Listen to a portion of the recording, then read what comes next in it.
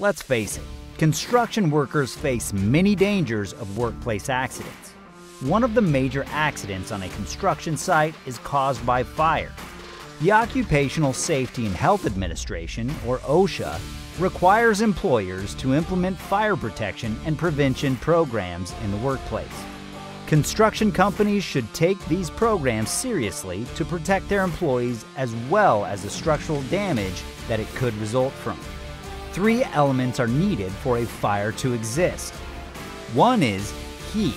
There is a lot of equipment in the construction site that causes heat, such as grinding, cutting, and welding. Smoking can also cause a fire if you smoke near flammable material. 2 is the fuel. On construction sites, there are often open sources of fuel that can cause a fire, such as flammable liquids like gasoline, solvents, and flammable gases like propane or natural gas. Lastly, oxygen. The oxygen in the triangle comes from the air in the atmosphere. In order to eliminate fire, one equipment you can use is a fire extinguisher. Now, how do you choose the right extinguisher for your workplace?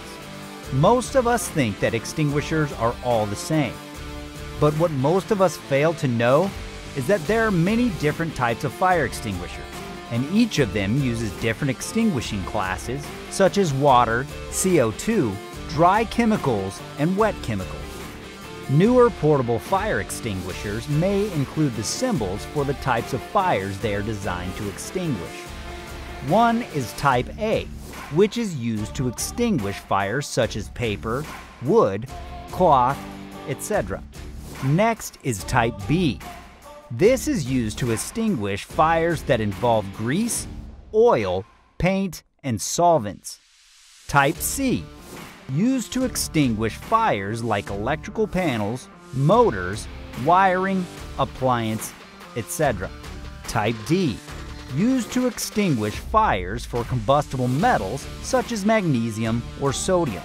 And Type K, used to extinguish fires that involve oils and greases used for cooking in kitchens, such as vegetable and animal-based oils and fat. It is not enough to know the different classes of fire extinguishers. We should know how to properly use them. There are 4 letters to remember: P, A, S, S. Pull the pin, aim at the base of the fire, squeeze the handle, sweep at the fire, moving from side to side. Now, what are the ways to prevent fire incidents? A fire protection plan is essential, even before the start of the project. Regular site inspections should be conducted by the person responsible for fire prevention and control. Anything that is flammable must be kept in the proper storage. Smoking must have a designated area. The necessary numbers of suitable emergency routes and exits that must be kept clear and free from hindrance and, where necessary, provided with emergency lighting.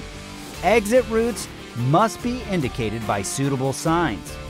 The site must have necessary and sufficient firefighting equipment, and fire detection and alarm systems must be installed. And everyone on the construction site must be fully aware of how to use firefighting equipment and know how to evacuate the work site using emergency routes. Be mindful of this pictogram, which represents flammable hazards. Fire safety should always be a key priority when it comes to planning and managing construction work. While having fire extinguishers on site ensures that workers are prepared to react to emergency situations efficiently and safely, we still need to be alert of any potential fire hazards before anything gets worse.